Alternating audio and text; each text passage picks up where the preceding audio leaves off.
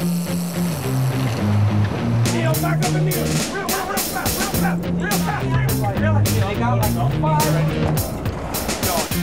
We're here in Miami Beach, Florida at the first ever Billfish tournament. It's carbon neutral.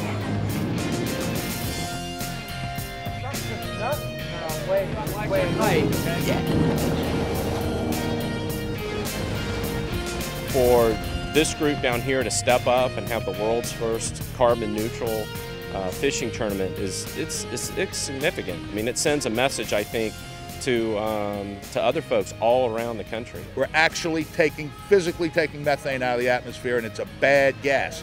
23 times more powerful in global warming effects than carbon dioxide. So we're actually carbon negative. We're taking more methane out than the carbon we're putting in.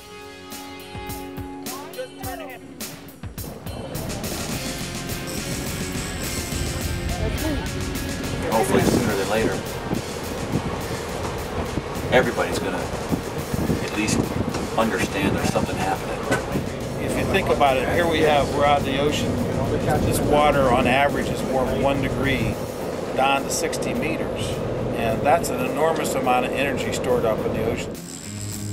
If you destroy the quality of the water right here next to us, and some microorganism doesn't live, a shrimp can't feed, and if the shrimp can't feed, the snapper can't feed, the snapper can't feed, the bird can't feed.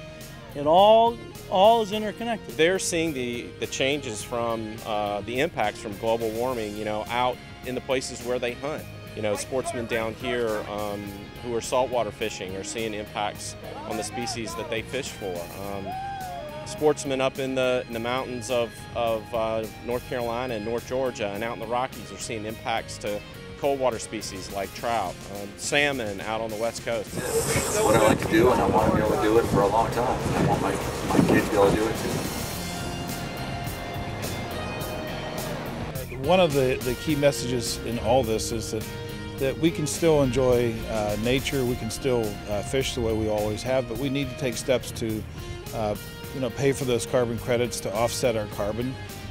But more importantly than that, we also need to work together to get a federal bill passed to stop global warming, one that has funding in it for wildlife and fisheries, one that helps us to mitigate the damages that we're already going to see.